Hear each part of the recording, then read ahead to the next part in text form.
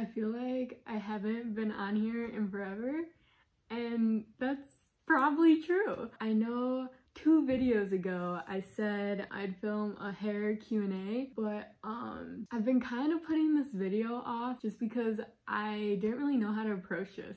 Like, I just got a lot of questions that weren't about my hair, you know, specifically.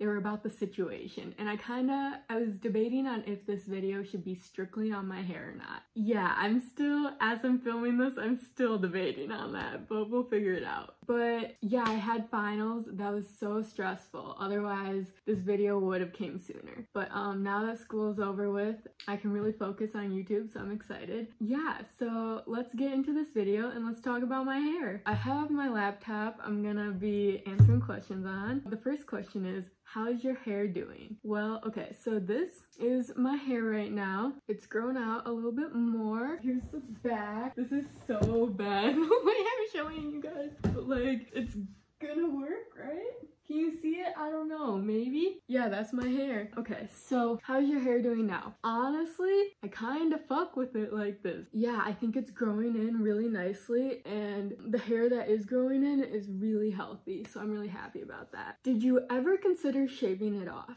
I did, but your girl is kind of a pussy, I'm not gonna cap. Like, girls who can pull off like a shaved head are badasses. But honestly, I know everyone says this, but like, I feel like my head's not a good shape to be shaven, you know?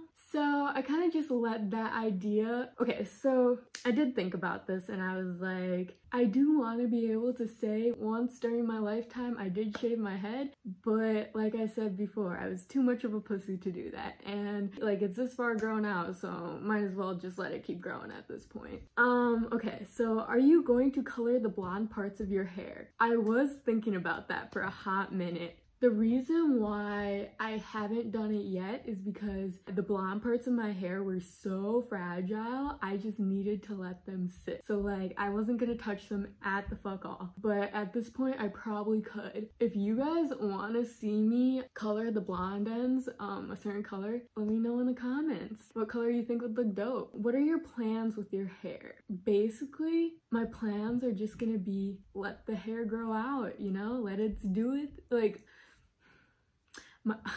the plan is to just let my hair do its thing. If it weren't for the hair salons being closed, I probably would have gotten another cut by now. Yeah, so basically every time it grows to like a certain length, like let's say my shoulders, I'm just gonna cut it up here until like all the blonde's gone. And then I'm just gonna let my hair probably grow out from there. Will you ever bleach your hair again after it fell out? I'm not gonna cap, I was a little traumatized from that situation. I even told the hairdresser this when she's like, do you just want to get rid of all the blonde pieces? And I was like, nah, keep the blonde pieces, because I don't think I'm gonna be dyeing my hair or bleaching my hair blonde for a minute, because like, that was an experience. That was more of an experience I was expecting, you know? But will I ever bleach my hair again? Yeah, I definitely want to. Like, I definitely like the blonde a lot, and I think the blonde suits me, but not in the near future, because being blonde for so long, I definitely miss my black hair. I didn't think I'd ever say that, but like, I miss having my straight black hair. Yeah, definitely. Okay, after all the bleaching, did you do any treatments or hair masks to help your hair grow? So right after my hair broke off, I did this one treatment I got at Sally's salon or whatever. It was like $1 hair treatment, like little mask. It came in a packet. I don't even know what the fuck it was, but I used it, and that's all I've really used on my hair. The only thing I could say else that contributes to my hair growth is that I take these fish oil pills sometimes. I was taking them when I was home on winter break. I took them a little during the summer when this happened, and I'm taking them now again. What was going through your mind each time you bleached your hair? Okay, so I bleached my hair 4 times. The first time after I bleached it and I saw the results and it was all splotchy, I was like, oh shit, this is gonna be a ride. This is gonna be a time and a half.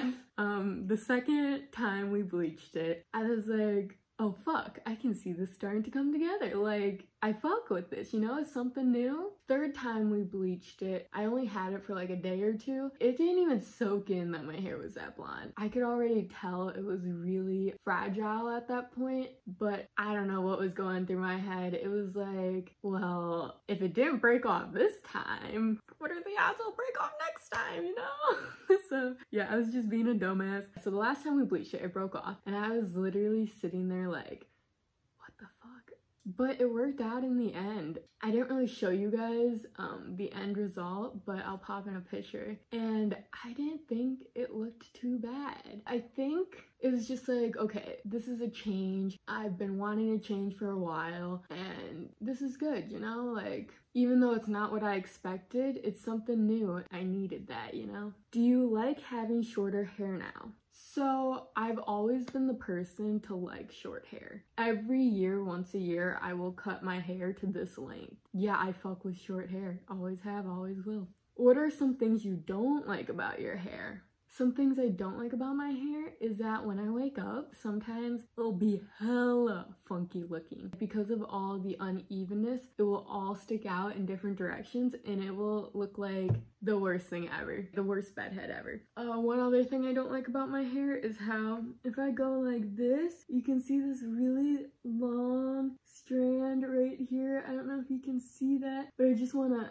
chop it off like that, but like not gonna because I've survived with it this long. Might as well just keep it till the end. Do you miss having your old hair? I never thought I would say this, but yeah, I fucking do. Not right now, but at points I did. I remember being at Arizona State and there were all these beautiful Asian girls rocking their brunette hair, and I was like, shit, I should have held on to my brunette hair a little bit longer. But between the awkward growing phases, I have liked my hair in this way, how it is now. By saying I miss my old hair, I'd only miss it for like an hour or two at a time. Like I probably miss my hair, like my old hair probably like once every 3 months. It's very rarely I miss my old hair, but I have missed my old hair. What's your go-to hairstyle for parties?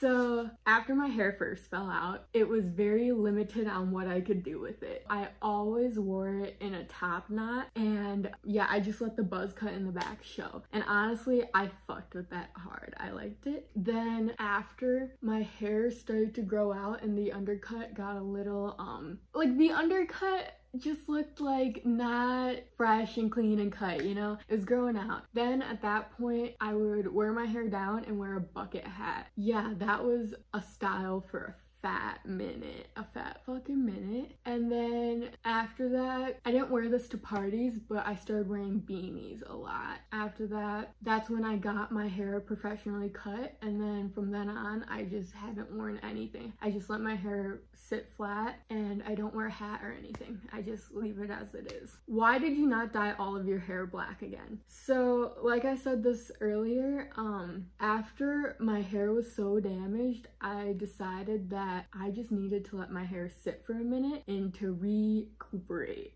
So I did not want to touch it, dye it, bleach it, or anything. It just needed to heal. I mean, I probably could now, but like, I fuck with the blonde. I really do. It gives me like some 80s vibes.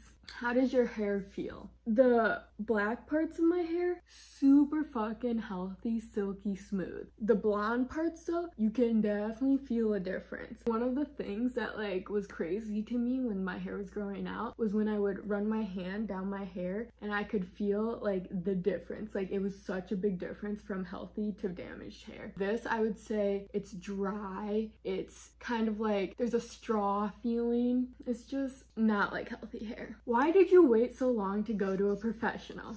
So I waited so long to go to a professional because, like I said earlier, I was a pussy. So I didn't want to shave my head. I figured that my hair was so fucked up. Why pay for something when it's still gonna come out fucked up? Since I didn't want her shaving my head, what could she do besides go like this, which is what my friend did? I was like, might as well do it for free if like we're gonna get the same result. And plus, your girl ain't got no shame. So at-home haircuts for the win, am I right? right? Okay, do you regret bleaching your hair? I definitely don't. Not one bit. Like, I look back and I just think, yeah, I would have had a lot easier days if my hair wasn't as fucked up, and like I would have been less self-conscious, but I feel like it really helped me grow as a person. I feel like it helped show me that I can still make friends without looking perfect. Like, when I got to Arizona State, I was like, oh, this is gonna hinder all the relationships I'm gonna be able to build. But no, at parties, my hair was a topic. Like, they would come up to me and they'd be like, dude, I fuck with your hair, like tell me the story behind it. And that'd be an icebreaker, and we'd kick it off and start talking, and that would lead to friendships. It showed me no matter what you look like, that shouldn't hinder the relationships you're supposed to build. And like, honestly, I feel like it kind of helped me find my own style. My hair definitely pushed me to a style I liked more. Yeah, I don't regret bleaching my hair, just because why would I regret something when it was my decision and I wanted it so bad at the time, you know? Like, I did it and that was the outcome, you know? It was that. Yeah, I don't regret it. I feel like it's made me so much more stronger and confident in who I am. I don't need fucking hair to be like, oh, I'm cute, you know? So yeah, it shows me hair doesn't fucking matter. Like, yeah, hair sure does help, but like, in the end, it's just hair. No one gives a fuck. Okay.